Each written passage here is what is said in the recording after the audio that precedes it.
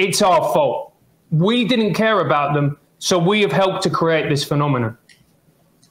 I mean, yeah, people can say that, but I mean, like, that's kind of like that's just like the rhythm of politics throughout all of humankind, right? Like, arguably the left created Trump for sure, but the left that existed before Trump, that was created by conservatives for sure, right? Like the rabidly homophobic, the massive warmongering in the United States, the super anti-LGBT obsession, like all of that stuff. Of course, that created this fervent left that was like, oh, well, I hate you guys. Like, we need to have gay marriage, and you guys are against abortion. But yeah, so I mean, like, yeah, of course, both sides are reactions to what the other side is doing, and that's not a new thing, right? Like Trump being created as some radical left group of people in the United States. Yeah, I believe that, of course, but like that radical left didn't come from nowhere either. That was created out of radical conservatives for a long time too. That's just how that's the rhythm of politics, right?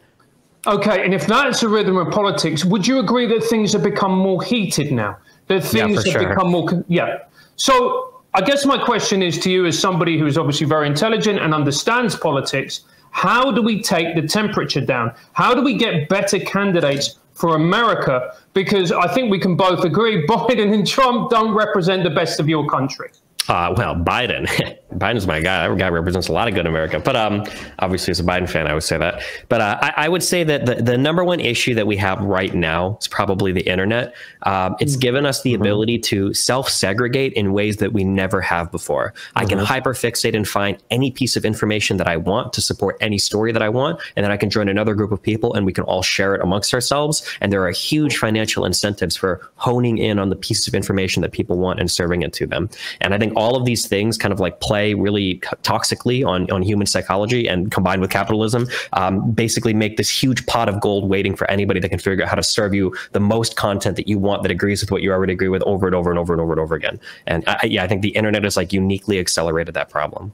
Yeah, I couldn't agree with you more, man. And we do our best to stay away from that when we can. And of course, it's very easy to look around and go, oh, there's somebody else who just wants to feed their audience red meat all day long. So you answered very well Francis' question about where it's coming from, but you didn't answer how do we address it. What do you think?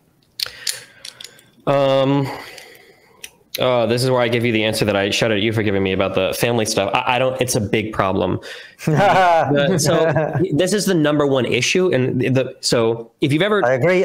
It's the number one issue, by the way. Or no, well, so here's the problem. Okay. In order to fix anything, first you have to recognize what the problem is, but most people won't actually recognize the problem. I'm 33. When I was a kid, there was this idea that the internet was going to be this amazing thing because now you can look up whatever piece of information you want. You've got so much at your fingertips. A lot of the internet and the information age rests on this absolutely faulty idea that humans are intrinsically truth-seeking machines. And that is absolutely not true. We do not gravitate towards things that are true. We gravitate towards things that make us feel good. And as the internet gets larger and larger and more information is put out there, you know, people keep saying, well, the studies are available. There's Wikipedia, there's fact checkers, there's news sites, there's YouTube, there's all this stuff. You should know what's true and what's not true.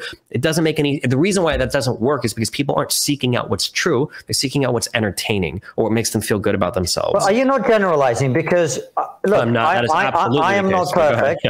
I am not perfect, and I definitely like to have my opinions confirmed. But one of the things we've really tried very